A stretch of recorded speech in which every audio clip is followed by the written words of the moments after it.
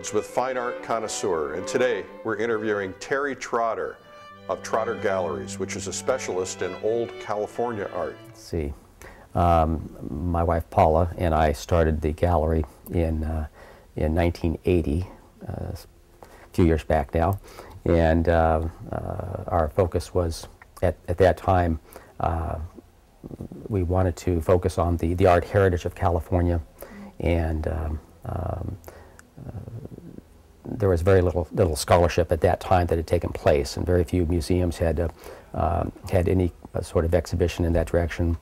But there were things that were happening. Some museums, one in particular in Los Angeles, was deaccessioning works of the early California artists, and some of a very select or a smaller handful of the older collectors were buying those paintings. They had the knowledge of the standing of these artists in their times, and the wherewithal to make some very good purchases. At the time, though, those were very strong prices. $5,000 or $10,000 for a major painting was a lot of money at that time, and so that kind of made the news. And that was back in 1978 and 79, and at Sotheby's in Los Angeles.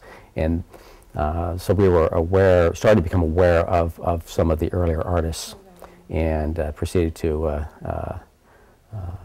further our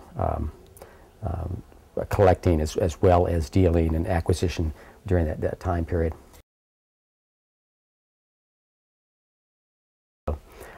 I think some of the, let's focus on maybe the museum curators. I think they've done an excellent job through the 80s into the 90s and currently as such. Tom Enman early on at the Laguna Art Museum, currently Bolton Colburn, who's been there for many years. We'll be interviewing him next week, actually. Right, okay. And also Harvey Jones, the Oakland Museum, the longtime curator of American art at the Oakland. Eileen Forth, the LA County. We have at the Monterey Museum of Art currently Mike Whittington, Scott Shields at the Crocker Art Museum, the past director of the California Historical Society. There's many people that were very, very involved and have become... So you look up to the curators as... Yes, and I will also say in the academic side as well, Bill Gertz, Professor William Gertz at NYU, considered the foremost authority on American Impressionism. Will South, who has co-written and co-curated many major exhibitions, and also, well, there's a host of people there. So. I'd say when my wife and I made the acquisition of probably considered one of the most important figurative works by Guy Rose, a painting titled The Blue Kimono, and painted in Giverny circa 1909. So.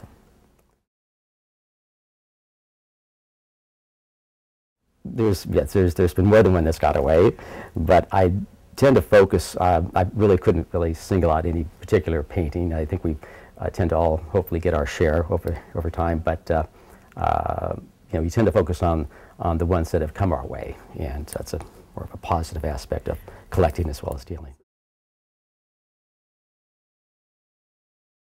Probably say the National Gallery. That was right at the time period. My first visit to the National Gallery was during the bicentennial years, and that was when that was my really first introduction to American art specifically, and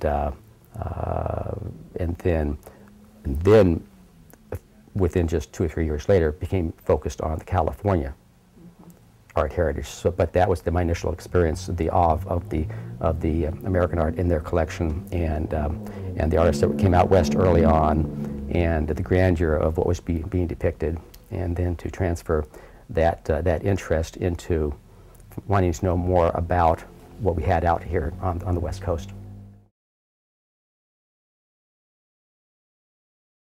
The trend towards quality in the aesthetic depiction by significant artists.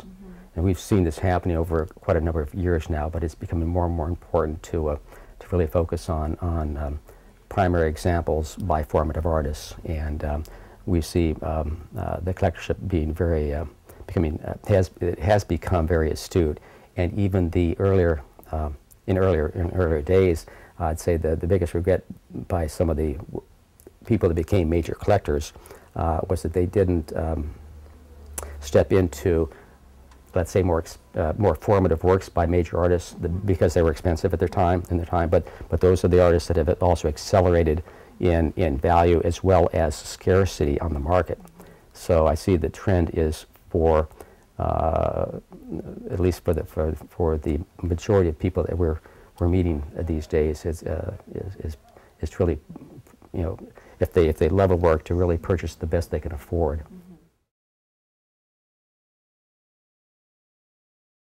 Oh, I'd say it's a great experience to be involved in working in the art world, in the art field, and there's many different areas that one can gain that experience, whether it's through working with a dealer, through an established gallery, or a newly formed gallery,